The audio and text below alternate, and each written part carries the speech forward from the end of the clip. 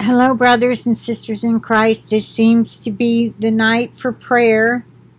Sorry, I wasn't quite ready when I hit go. Okay, I got more prayer requests to put across to you. I need all my prayer warriors. This is like, what, 6, 7, and 8, or 5, 6, and 7, whatever. Okay, so let me just read them from the comments, okay? And one is from a video, okay? All right, now, our sister Jean, who lives in Upper Michigan, has given a report about Pastor Dave that I had requested prayer for a while back, and he had said, pray for me. He was going to have the colonoscopy.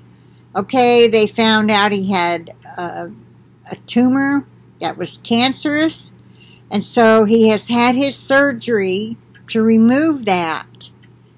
But it must have been extensive, because here's the report. Also, prayer for Pastor Dave from Michigan. He had his surgery.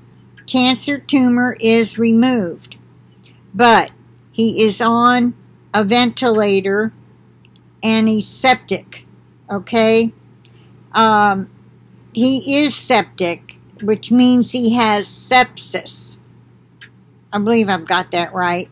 At any rate, sepsis is very serious, especially when you end up on a ventilator because of it. It means your whole body is pretty much infected. So, you see, when you're dealing with the colon, no matter how well they clean you, there can still be bacteria. It's normal to help break down your food, but you don't want it in your abdominal cavity, which is where it goes. If the cancer had caused the tumor, the cancerous tumor had eaten through the wall, and so they went to remove it, and it allowed some bacteria to get into his abdominal cavity. I imagine they scrambled to get all that out. I mean, like I say, they clean you out as well as they can.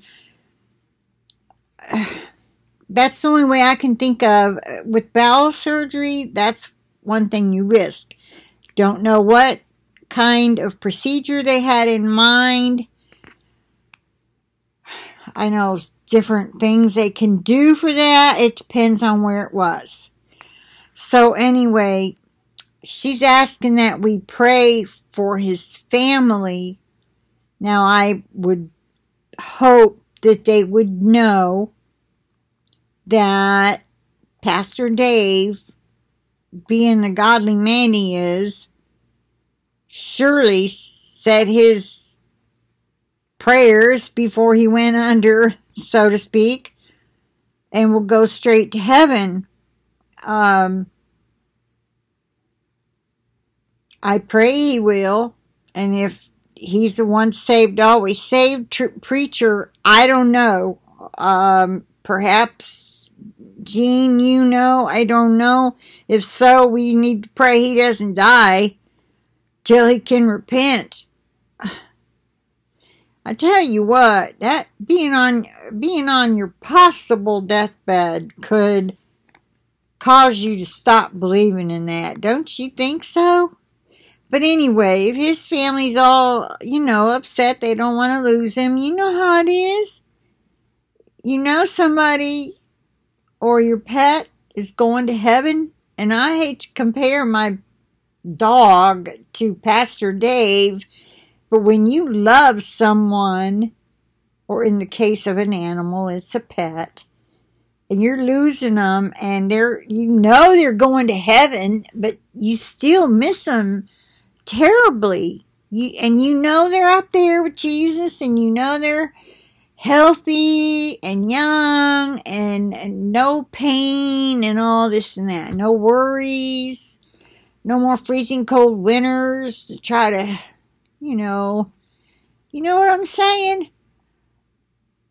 We know that. Logically, we know that. But our heart still has love for that person. So yes, we do need to pray for him and for his family, because they will miss him. And I ask, Lord, that you would send comforting angels to surround them all, and to just remind them, to whisper in their ears, and let the Holy Spirit whisper from within. You know, I've got this. I've got this. And I've got you. I've got you.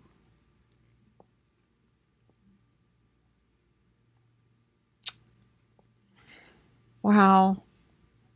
Death is sad for us, those left behind. And we do need each other's prayers when things like this happen. Okay, that's one.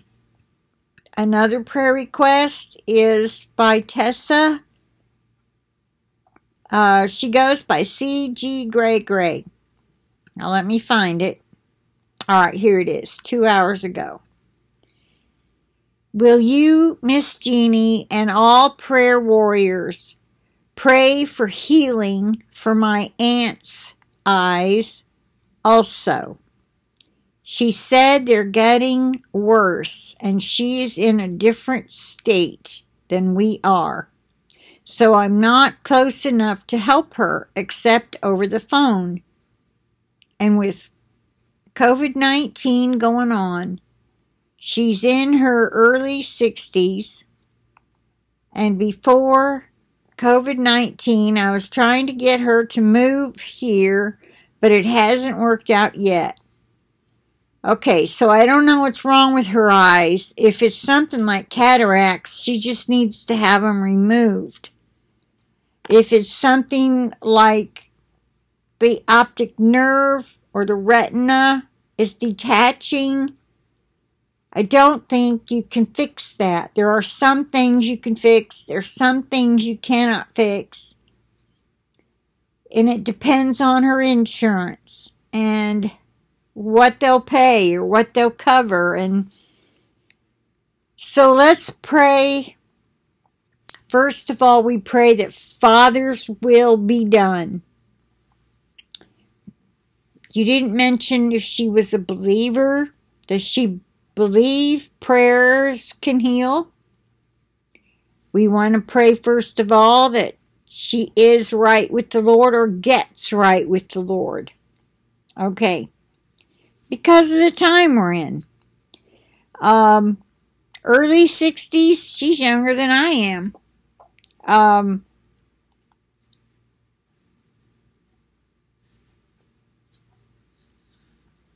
Father, you know what's wrong with her eyes. You know if it's repairable or not. Whether she can have a surgery to fix it or not. We know that you can just touch her with all of us praying together, and you just touch her. Because we know that, what is it you say? 1 can put 100 to flight, but 10 can put thousands to flight. Well, 10 prayer warriors can put thousands of blessings upon her. 1 person praying is good. 2 is better. 10 is even better. So imagine if everybody who saw this did.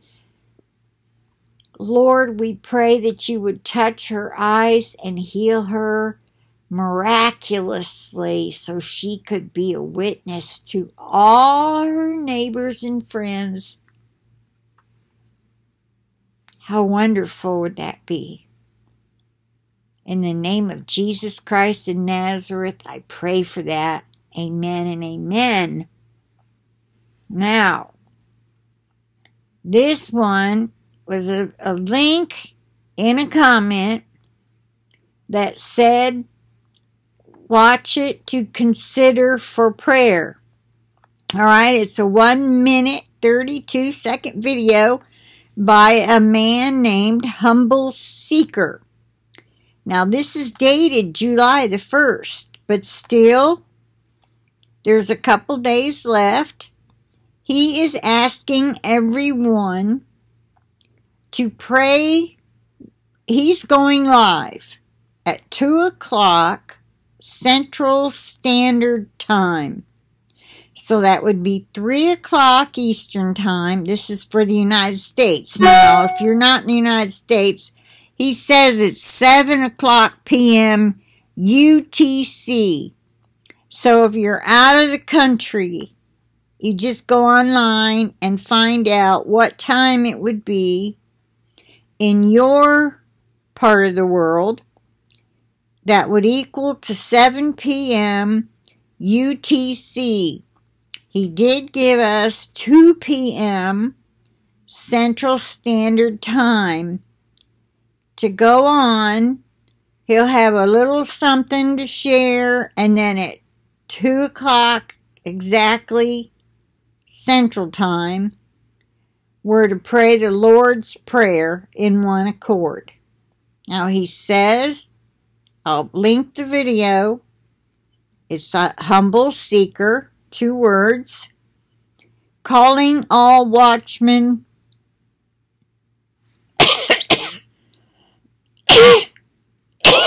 sorry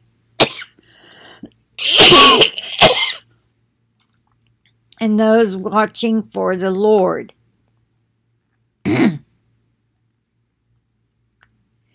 Okay, calling all watchmen and those watching for the Lord. And he's doing this through July 7th. I don't know why only till then. But he's apparently made this on the 1st.